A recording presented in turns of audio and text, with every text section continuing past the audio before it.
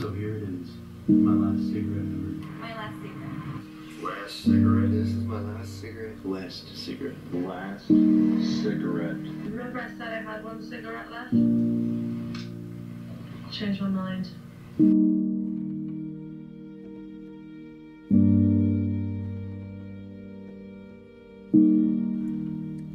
On the day when some triumphant anti-bagist crushes under his heel the last cigarette manufactured on the face of the earth, will the world have any reason to grieve? Perhaps to mourn the loss of a cultural institution, a social instrument of beauty, a wand of dreams. To think about the dangers. Yes, everyone knows it's going to cause cancer and all that other stuff, but I guess people don't worry about it. But think of how, if you want to stop one day, how much it's going to cost you, all of that, and what you can do with that money. We smoke, and cannot quit smoking, with full knowledge of, and often on some level knowing, it is bad for us.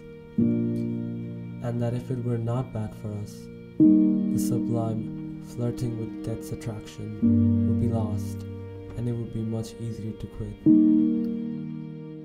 You no longer see a lot of people outside of bars and restaurants smoking. It is few, and when you walk by, they take the cigarette and put it behind them. They're embarrassed about it.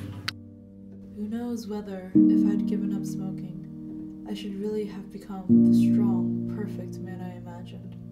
Perhaps it was this very doubt that bound me to my vice, because life is so much pleasanter if one is able to believe in one's own latent greatness. Do it. There's nothing good that can come out of it. From a health standpoint, from a financial standpoint, it's, in my opinion, just not worth it.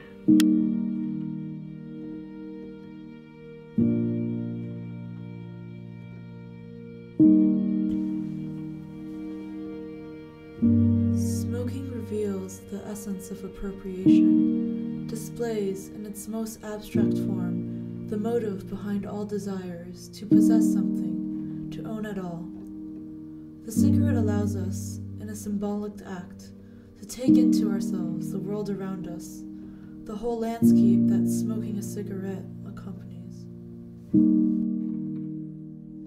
I see my best friend in the year. We used to get up on the roof and talk for hours, keep smoking the whole time. Those were the best moments of my life.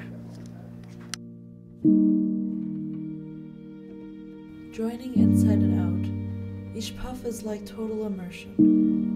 It baptizes the celebrant with the little flash of renewed sensation, an instantaneous, fleeting body image of the unified moi.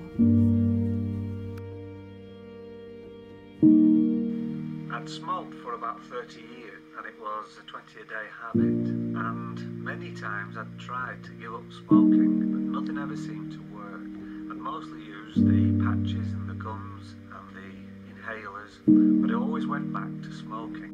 The cigarette is the most imperious, the most engaging, the most demanding, the most loving, the most refined of mistresses, tolerates nothing which is not her and compromises with nothing. It inspires a passion that is absolute, exclusive, and if it's a ferocious. Lucky, it tastes even better. You know, Luckies can be depended on for better taste because they're made of fine, naturally good-tasting tobacco. Tobacco that's toasted to taste even better. Yes, it's toasted to taste better. Cleaner, fresher, smoother. Lucky tastes better.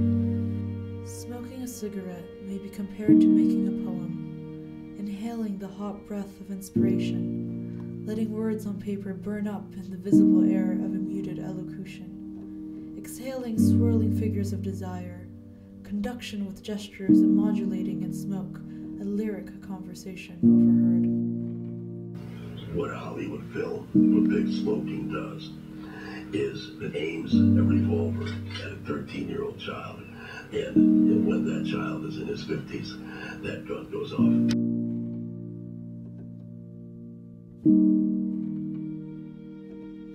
I don't believe that nicotine or our products are addictive.